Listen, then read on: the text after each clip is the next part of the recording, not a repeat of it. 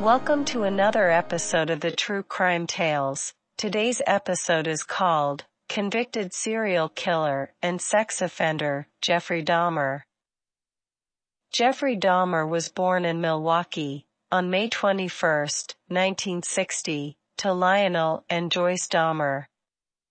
He was described as an energetic and happy child until the age of 4, when a traumatic and painful recovery following surgery to correct a double hernia seemed to effect a change in the boy. Noticeably subdued, he became increasingly withdrawn following the birth of his younger brother and the family's frequent moves. By the time Dahmer was of school age, the family had moved to Ohio. From a young age, Dahmer developed a fascination with animal bones and studied how to be clean and preserve them. As a child, he collected large insects and the skulls of small animals, preserved in jars of formaldehyde, according to the Brian Masters book, The Shrine of Jeffrey Dahmer. Jeffrey Dahmer was an American serial killer who took the lives of 17 men and boys between 1978 and 1991. Over the course of more than 13 years, Dahmer sought out his victims, mostly black men, at gay bars, malls, and bus stops, lured them home with promises of money or sex, and gave them alcohol laced with drugs before strangling them to death. He would then engage in sex acts with the corpses before dismembering them and disposing of them, often keeping body parts as souvenirs. He frequently took photos of his victims at various stages of the murder process, so he could recollect each act afterward and relive the experience. By his early teens, he was disengaged, tense, and largely friendless. Dahmer claims that his compulsions toward necrophilia and murder began around the age of 14, but it appears that the breakdown of his parents' marriage and their acrimonious divorce a few years later might have been the catalyst for turning these thoughts into actions. His parents' numerous arguments and the constant tension in the house made Dahmer question the solidity of his family and life, according to Masters. Dahmer also started drinking at age 14, and by the time of his first killing at age 18, his alcohol consumption had spun out of control. He dropped out of Ohio State University after one quarter term, and his recently remarried father insisted that he join the Army. Dahmer enlisted in late December 1978 and was posted to Germany shortly thereafter. His drinking problem persisted, and in early 1981, the Army discharged him. Although German authorities would later investigate possible connections between Dahmer and murders that took place in the area during that time, it is not believed that he took any victims while serving in the armed forces. Following his discharge, Dahmer returned home to Ohio. An arrest later that year for disorderly conduct prompted his father to send Dahmer to live with his grandmother Catherine Dahmer in Wisconsin, but his alcohol problem continued, and he was arrested the following summer for indecent exposure. He was arrested once again in 1986, when 2 boys accused him of masturbating in front of them. He received a 1-year probationary sentence. He was careful to select victims on the fringes of society, who were often itinerant or borderline criminal, making their disappearances less noticeable and reducing the likelihood of his capture. He lured them to his home with promises of money or sex, then strangled them to death. He engaged in sex acts with their bodies and kept body parts and photos as souvenirs. His most popular nicknames, the Milwaukee Cannibal and the Milwaukee Monster, reflect his heinous crimes. Dahmer's first murder occurred just after graduating from Revere High School, in June 1978, when he picked up an 18-year-old hitchhiker named Stephen Hicks and took him home to his parents' house. Dahmer proceeded to get the young man drunk, and when Hicks tried to go, Dahmer said, "I didn't want him to leave." Dahmer killed him by striking him in the head and strangling him with a barbell. Dahmer dismembered Hicks' corpse, packed the body parts in plastic bags, and buried them behind his parents' home. He later exhumed the remains, crushed the bones with a sledgehammer, and scattered them across a wooded ravine. Much later in September 1987, that Dahmer took his second victim, Stephen Twomey. They checked into a hotel room and drank, and Dahmer eventually awoke to find Twomey dead, with no memory of the previous night's activities. He later said that he intended to drug Twomey but not kill him, and he could not believe this had happened. Dahmer bought a large suitcase to transport Twomey's body to his grandmother's basement, where he dismembered and masturbated on the corpse, before disposing of the remains. He kept Twomey's head, which was wrapped in a blanket, for weeks after the murder. Dahmer later said that after killing Twomey, his obsession with killing went into full swing and he didn't even try to stop it after that.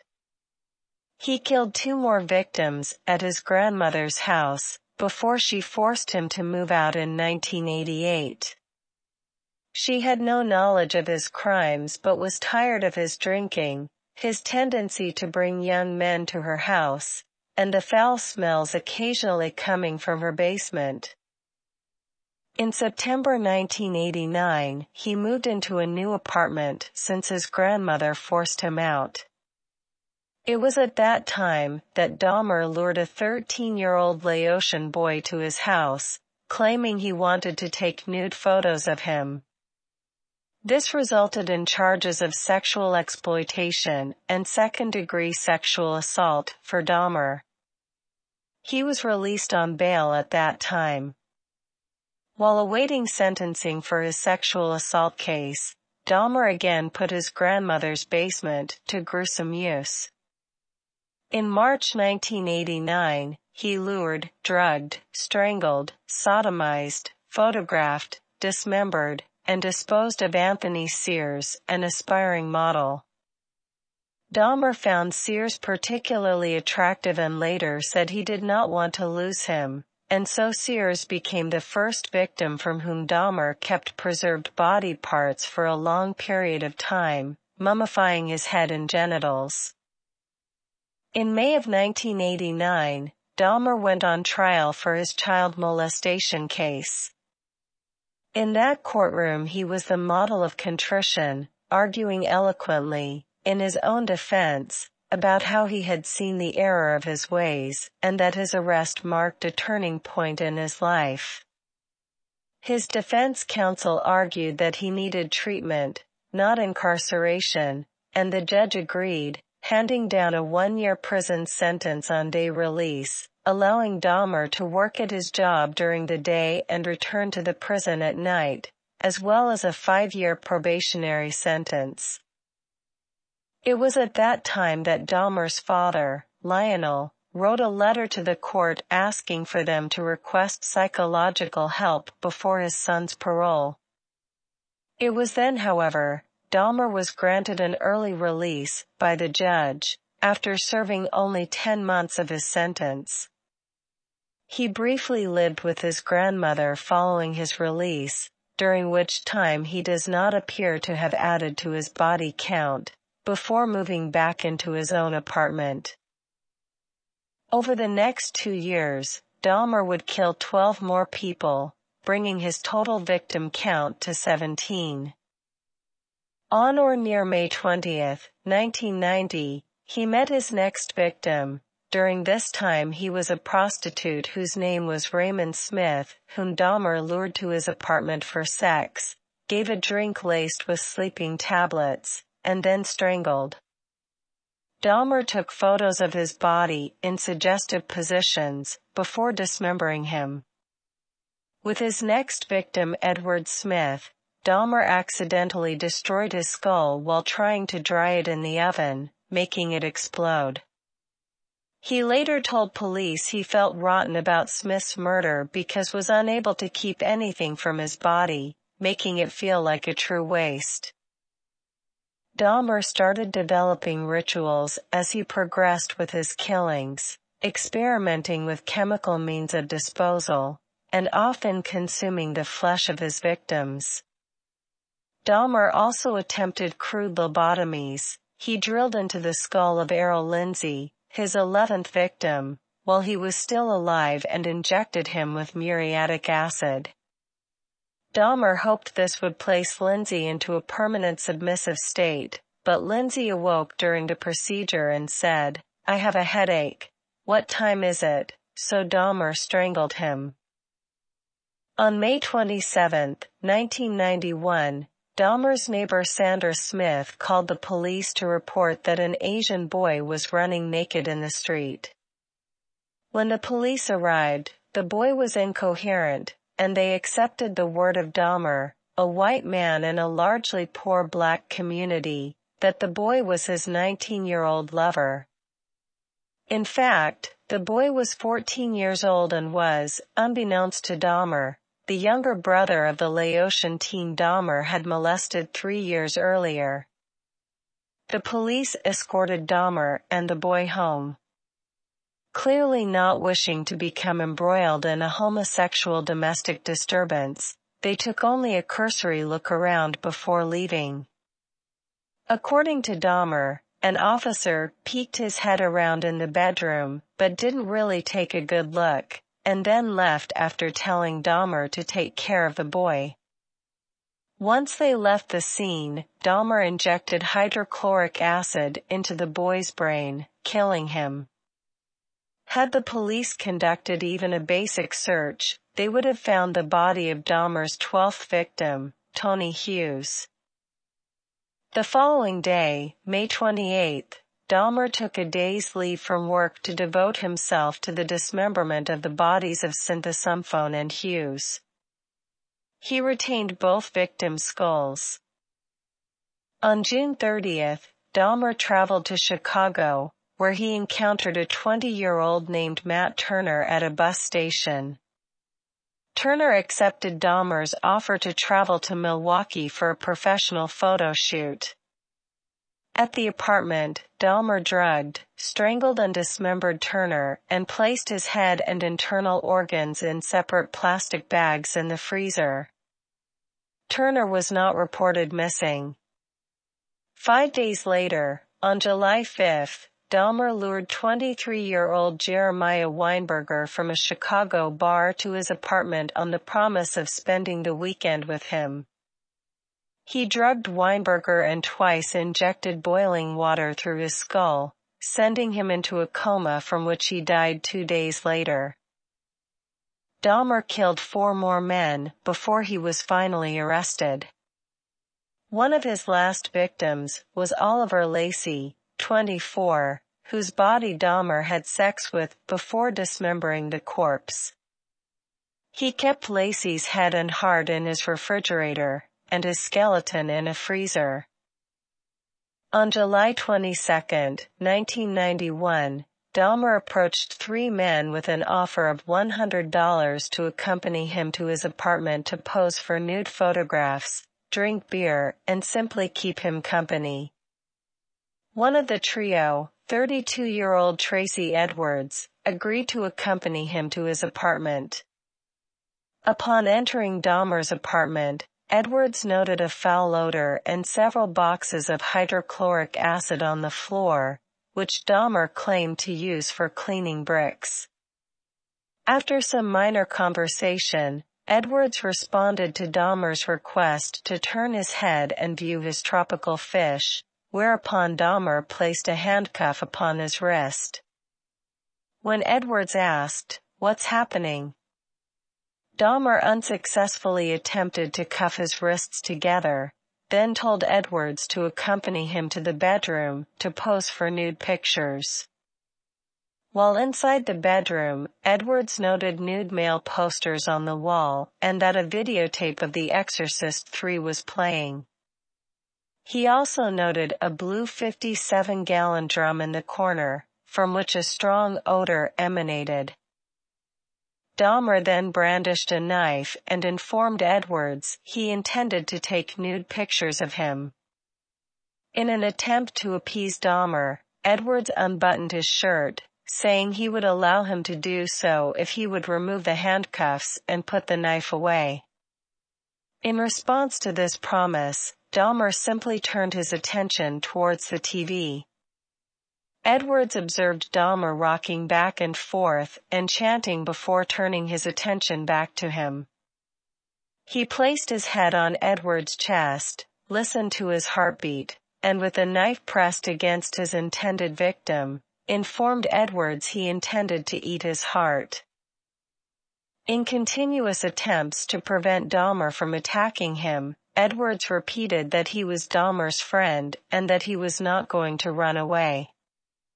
Edwards had decided he was going to either jump from a window or run through the unlocked front door upon the next available opportunity. When Edwards next stated he needed to use the bathroom, he asked if they could sit with a beer in the living room, where there was air conditioning. Dahmer consented, and the pair walked to the living room when Edwards exited the bathroom. Inside the living room, Edwards waited until he observed Dahmer have a momentary lapse of concentration before requesting to use the bathroom again. When Edwards rose from the couch, he noted Dahmer was not holding the handcuffs, whereupon Edwards punched him in the face, knocking Dahmer off balance, and ran out the front door. 2 Milwaukee police officers were led to Dahmer when they picked up Tracy Edwards, a 32-year-old black man who was wandering the streets with handcuffs dangling from his wrist. They decided to investigate the man's claims that a weird dude had drugged and restrained him. They arrived at Dahmer's apartment, where he calmly offered to get the keys for the handcuffs. Edwards claimed that the knife Dahmer had threatened him with was in the bedroom. When the officer went in to corroborate the story, he noticed Polaroid photographs of dismembered bodies lying around. Dahmer was subdued by the officers, after which he muttered the words, "For what I did, I should be dead." Subsequent searches revealed a head in the refrigerator, 3 more in the freezer, and a catalog of other horrors, including preserved skulls, jars containing genitalia, and an extensive gallery of macabre Polaroid photographs of his victims. Dahmer later said he had planned to build a private altar from his victims' skulls, adorned with incense sticks and globe lights. He hoped the altar would be a place where I could feel at home. Dahmer's killing spree ended when he was arrested on July 22, 1991. The body parts found in Dahmer's refrigerator and Polaroid photographs of his victims became inextricably associated with his notorious killing spree. A more detailed search of the apartment, conducted by the Milwaukee Police's Criminal Investigation Bureau, revealed a total of 4 severed heads in Dahmer's kitchen. A total of 7 skulls, some painted, some bleached, were found in Dahmer's bedroom and inside a closet. Investigators discovered collected blood drippings upon a tray at the bottom of Dahmer's refrigerator, plus 2 human hearts and a portion of arm muscle, each wrapped inside plastic bags upon the shelves. In Dahmer's freezer, investigators discovered an entire torso, plus a bag of human organs and flesh stuck to the ice at the bottom. Elsewhere in apartment 213, investigators discovered 2 entire skeletons, a pair of severed hands, 2 severed and preserved penises, a mummified scalp and, in the 57-gallon drum, 3 further dismembered torsos dissolving in the acid solution. A total of 74 Polaroid pictures detailing the dismemberment of Dahmer's victims were found. In reference to the recovery of body parts and artifacts at 924 North 25th Street, the chief medical examiner later stated, "It was more like dismantling someone's museum than an actual crime scene." Beginning in the early hours of July 23, 1991, Dahmer was questioned by Detective Patrick Kennedy as to the murders he had committed and the evidence found at his apartment. Over the following 2 weeks, Kennedy and, later, Detective Dennis Murphy conducted numerous interviews with Dahmer, which, when combined, totaled over 60 hours. Dahmer waived his right to have a lawyer present throughout his interrogations, adding he wished to confess all as he had created this horror, and it only makes sense I do everything to put an end to it. He readily admitted to having murdered 16 young men in Wisconsin since 1987, with one further victim, Stephen Hicks, killed in Ohio in 1978. Dahmer readily admitted to engaging in necrophilia with several of his victims' bodies, including performing sexual acts with their viscera as he dismembered their bodies in his bathtub. Having noted that much of the blood pooled inside his victim's chest after death, Dahmer first removed their internal organs, then suspended the torso so the blood drained into his bathtub, before dicing any organs he did not wish to retain and paring the flesh from the body. The bones he wished to dispose of were pulverized or acidified, with Soilax and bleach solutions used to aid in the preservation of the skeletons and skulls he wished to keep. Dahmer confessed to having consumed the hearts, liver, biceps, and portions of thigh of 3 victims he had killed at the Oxford Apartments, Raymond Smith, Ernest Miller, and Oliver Lacey, and to have retained the flesh and organs of other victims for intended consumption. Typically, Dahmer would tenderize the body parts he intended to consume prior to preparing meals flavored with various condiments. Dahmer also stated he had been in the process of constructing a private altar of victims' skulls, which he had intended to display on the black table located in his living room and upon which he had photographed the bodies of many of his victims. This display of skulls was to be adorned at each side with the complete skeletons of Miller and Lacey. The 4 severed heads found in his kitchen were to have all flesh removed and used in this altar, as was the skull of at least one future victim. Incense sticks were to be placed at each end of the black table, above which Dahmer intended to place a large blue lamp with extending blue globe lights. The entire construction was to be placed before a window covered with a black, opaque shower curtain, in front of which Dahmer intended to sit in a black leather chair. Dahmer's trial began in January 1992. Given that most Dahmer's victims were black, there were considerable racial tensions, so strict security precautions were taken, including an 8-foot barrier of bulletproof glass that separated him from the gallery. The inclusion of only one black person on the jury provoked further unrest, but was ultimately contained and short-lived. Lionel Dahmer and his second wife attended the trial throughout. Dahmer initially pleaded not guilty to all charges, despite having confessed to the killings during police interrogation. He eventually changed his plea to guilty by virtue of insanity. His defense then offered the gruesome details of his behavior, as proof that only someone insane could commit such terrible acts. The jury chose to believe the prosecution's assertion that Dahmer was fully aware that his acts were evil and chose to commit them anyway. On February 15, 1992, they returned after approximately 10 hours deliberation to find him guilty, but sane, on all counts. He was sentenced to 15 consecutive life terms in prison, with a 16th term tacked on in May. Dahmer reportedly adjusted well to prison life at the Columbia Correctional Institution in south-central Wisconsin, though he was initially kept apart from the general population. He eventually convinced authorities to allow him to integrate more fully with other inmates. He found religion in the form of books and photos sent to him by his father, and he was granted permission by the Columbia Correctional Institution to be baptized by a local pastor. In accordance with his inclusion in regular work details, Dahmer was assigned to work with 2 other convicted murderers, Scarver and Jesse Anderson. After they had been left alone to complete their tasks, guards returned to find that Scarver had brutally beaten both men with a metal bar from the prison weight room.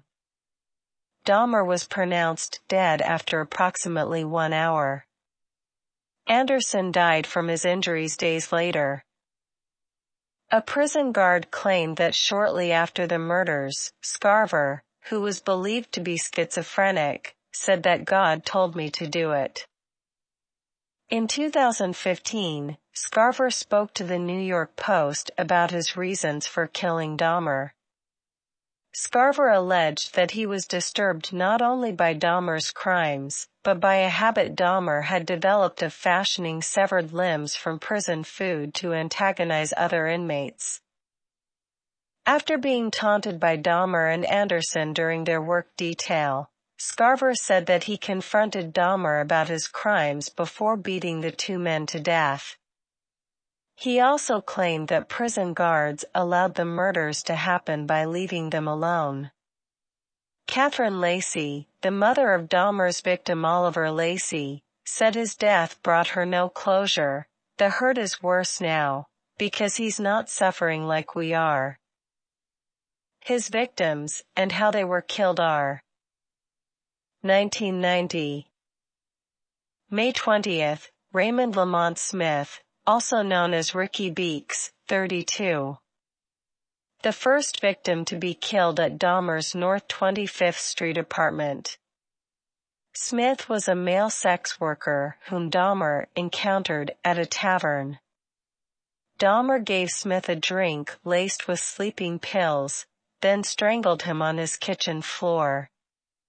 His skull was spray-painted and retained. June 14th, Edward Warren Smith, 27. A known acquaintance of Dahmer who was last seen in his company at a party.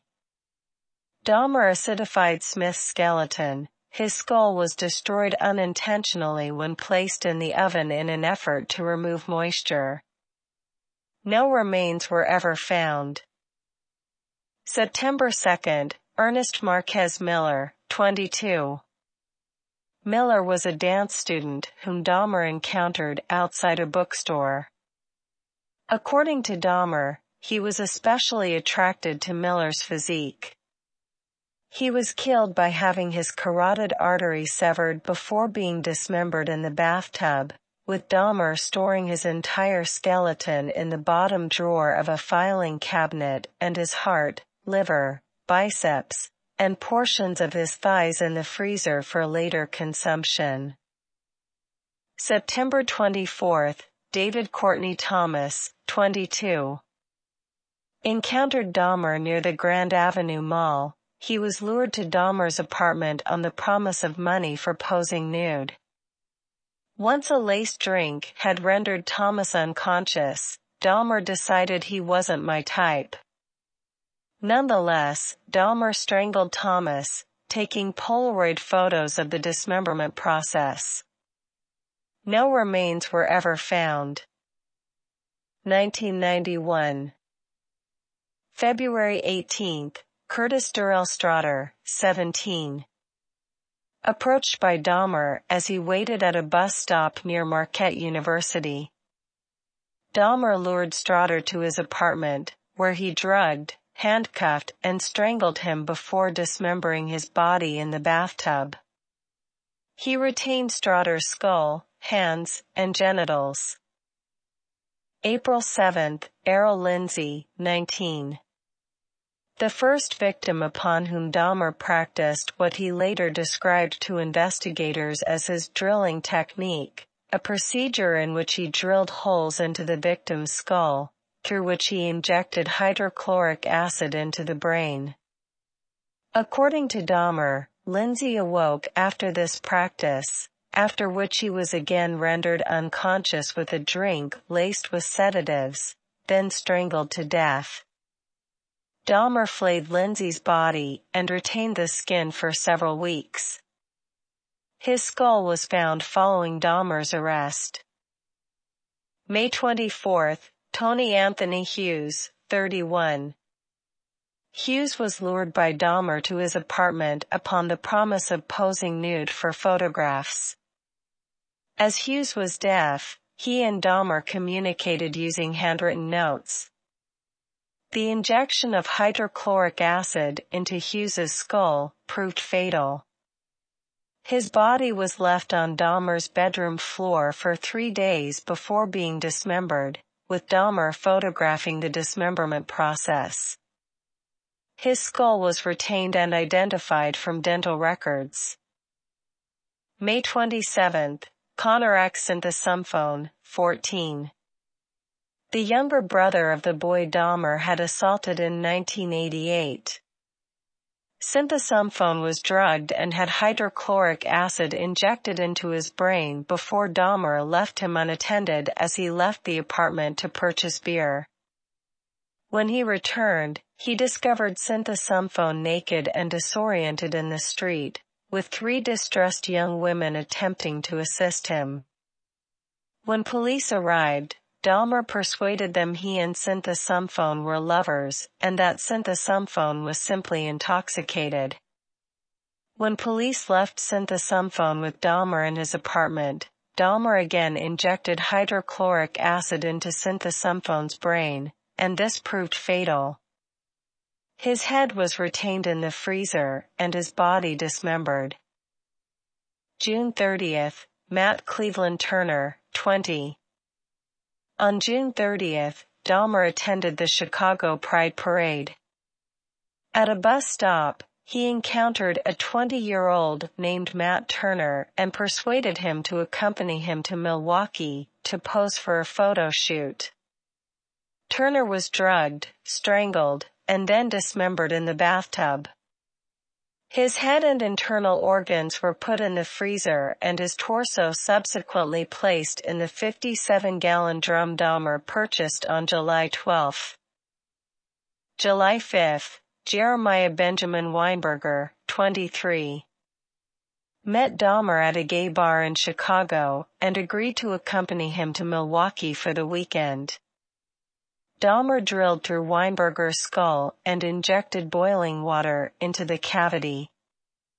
He later recalled Weinberger's death to be exceptional, as he was the only victim who died with his eyes open. Weinberger's decapitated body was kept in the bathtub for a week before being dismembered. His torso was placed in the 57-gallon drum. July 15, Oliver Joseph Lacey, 24. A bodybuilding enthusiast whom Dahmer enticed to his apartment on the promise of money for posing for photographs. Lacey was drugged and strangled with a leather strap before being decapitated, with his head and heart being placed in the refrigerator. His skeleton was retained to adorn one side of the private shrine of skulls, and skeletons Dahmer was in the process of creating when arrested 1 week later. July 19, Joseph Arthur Breithoft, 25. Dahmer's last victim. Breithoft was a father of 3 children from Minnesota who was looking for work in Milwaukee at the time of his murder. He was left on Dahmer's bed for 2 days following his murder before, on July 21, being decapitated. His head was placed in the refrigerator and his torso in the 57-gallon drum. Stay tuned again next week for another episode of the True Crime Tales. Be safe and see you again next time.